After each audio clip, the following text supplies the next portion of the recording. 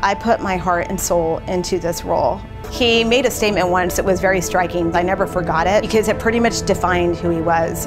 When we were in a task force meeting, the president said, maybe this COVID thing is a good thing. I don't like shaking hands with people. I don't have to shake hands with these disgusting people. Towards the middle of February, we knew it wasn't a matter of if COVID would become a big pandemic here in the United States, it was a matter of when. But the president didn't want to hear that because his biggest concern was that we were in an election year and how is this going to affect what he considered to be his record of success.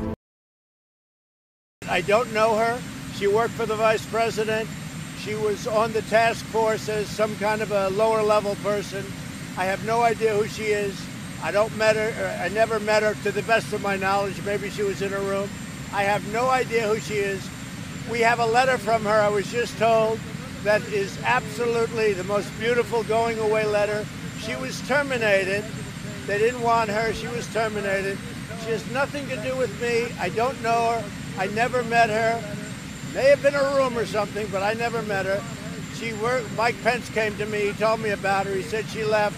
They let her go with cause, but they let her go.